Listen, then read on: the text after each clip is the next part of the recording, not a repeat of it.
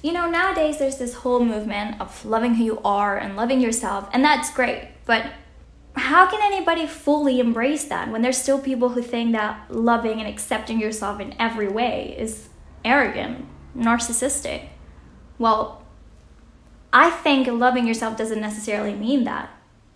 You can be nice, you can be kind, you can be empathetic, and still love every single bit of yourself.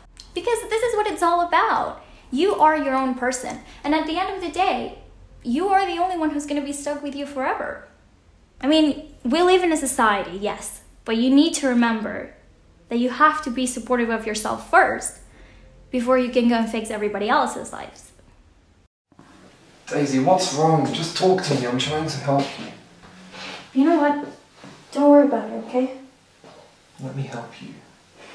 No, I'm not dragging you into this anymore. I'm worried about you. You don't have to be, okay? You can't keep doing this. I know what I'm doing, Isaac.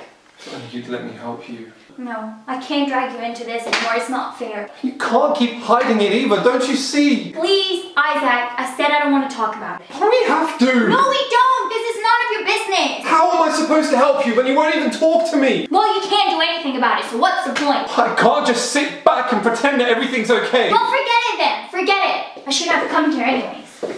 Daisy, please! If you can't stay out of it, then I won't trust you anymore.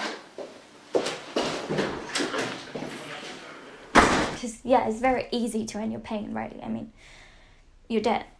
You won't be feeling anything anymore. But they will. Everyone who cares about you will.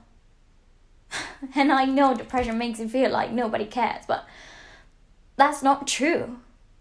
A lot of people care. And you will leave them in pain and having to go through life without you. You will leave them behind blaming themselves for not being enough for you.